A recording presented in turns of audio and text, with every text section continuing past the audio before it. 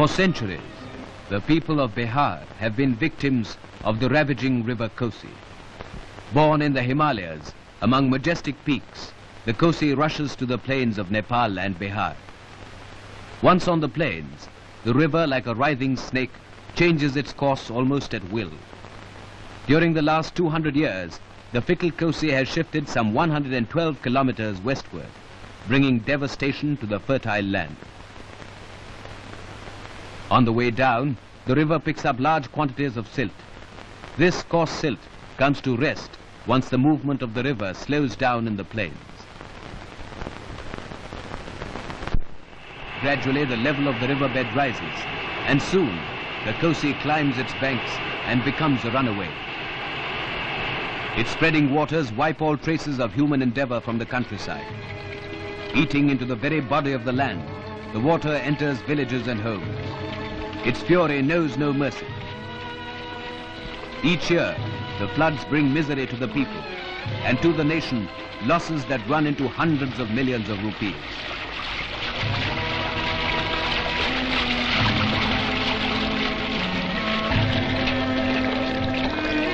Communications are disrupted, crops are washed away. The land, coated with coarse silt, is rendered dry and arid for generations. Soon after independence, the government of India decided to tame the river. In 1953, after 6 years of investigation by the Central Water and Power Commission, a scheme was approved. The Indo-Nepalese Coordination Committee was formed.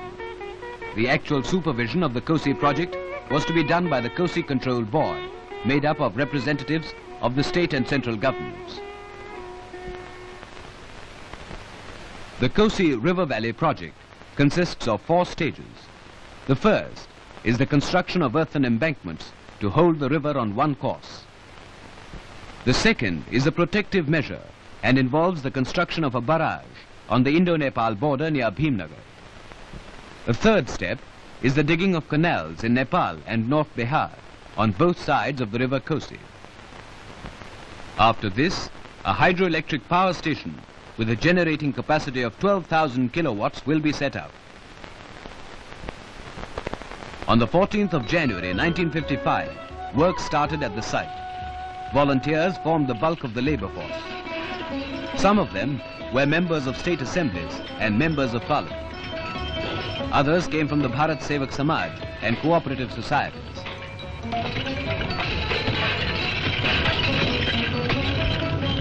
The National Cadet Corps and the Auxiliary Cadet Corps lent their help too. It was the first time so many social workers helped in a project like this. About 243 kilometers of embankments were completed, thus confining the Kosi to a breadth varying from about 4.8 to 16 kilometers.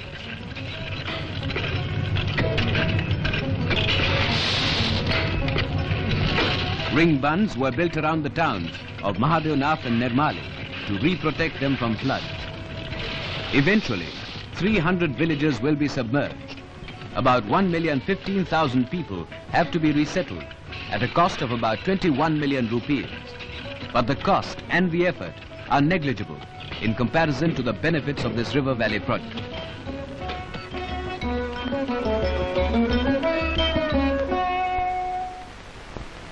Beginning high up in the mountains, at about 5,490 meters, the Kosi is fed by melting glaciers and heavy rainfall. Draining an area of about 62,160 square kilometers, the Kosi is joined at Triveni by its 2 tributaries, Arun and Tamur.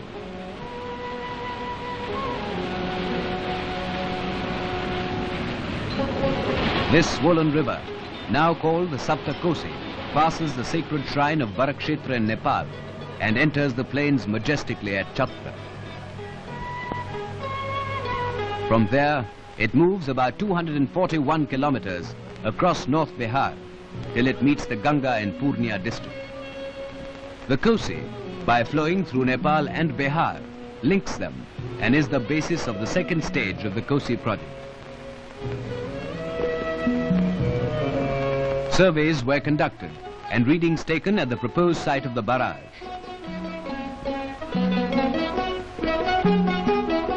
On the 30th of April 1959, the second stage began. His Majesty the King of Nepal laid the foundation for the barrage. Prime Minister Nehru was also present. The ceremony was another link in the chain of friendship between India and Nepal. For the thousands of people inhabiting the area, the occasion marked the beginning of better times. It meant not only the cementing of an old friendship between two countries, but also a closer contact between neighboring peoples.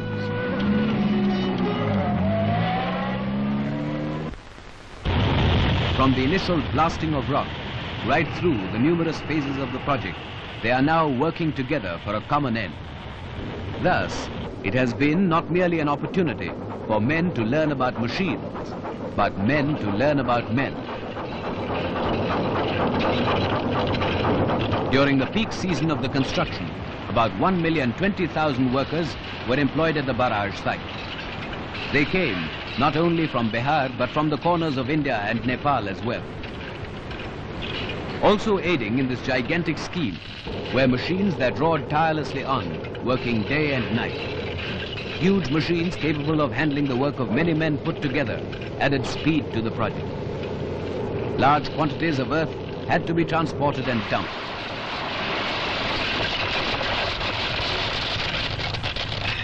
Some of those who had never been out of this hilly region learnt more than they had known before. And along with their knowledge, their standards of living rose too, for the construction of the barrage meant many new jobs. Steadily and with care, the plans were put into practice. Slowly but surely, progress has been made. A solid structure of reinforced concrete has arisen, a structure strong enough to withstand the ferocity of the river Kosi. On this barrage will rest the protection and safety of millions of people.